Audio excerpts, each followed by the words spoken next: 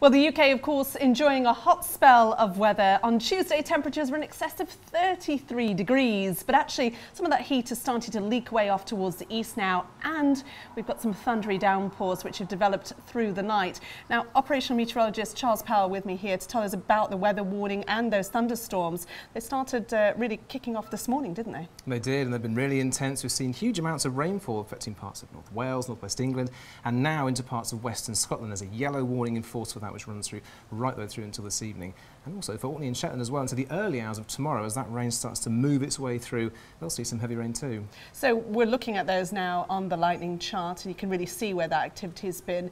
But actually, anywhere could see one of those thundery downpours through the day today. They could. Let's not forget that the highest temperatures today will again be out towards the southeast of England. The heat hasn't quite escaped from those areas, and with those temperatures, we'd like to see some isolated but still pretty heavy and quite thundery downpours almost anywhere across parts of the Midlands, down through East Anglia and even into the London area.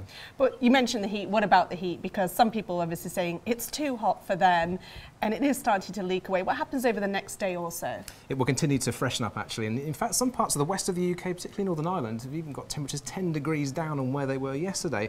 But I think for the bulk of the UK by Thursday, more especially Friday, I think a lot of places will see those figures to where they should be for the end of July, around 24 Celsius. And then showers for the weekend?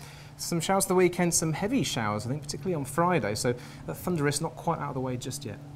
OK, well, of course, a lot going on then. As we say, you've got thundery downpours, we've got the heat still maintaining in the east, and you can keep up to date with all of those details on the Met Office website.